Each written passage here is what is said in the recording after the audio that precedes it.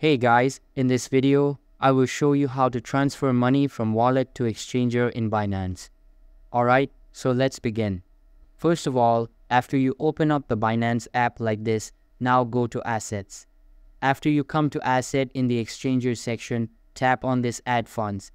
After that, tap on Chain Deposit. Now go and find the token or the coin that you want to receive from the wallet. So I use this USDT.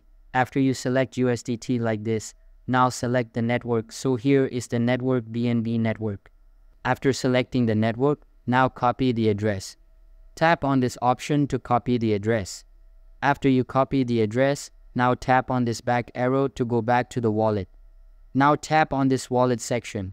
So after you open up now the wallet section like this, now go to Assets under the wallet. So after you come to the asset under the wallet, now go and find the token that you want to send or the crypto coin that you want to send to the exchanger. So I'll scroll to down. I want to send USDT. After selecting the coin like this, from this option now tap on this send button. But before you tap on the send button, make sure you select the correct network that you copied.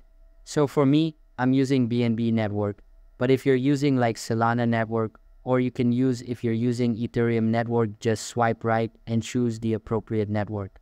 So for me, I'll go with this BNB network and tap on this send button. So here it will ask you to paste in the address that you copied from the Binance. So tap on this option. After you tap on this option, tap on this button and then tap on this done button. So tap on this now continue button again.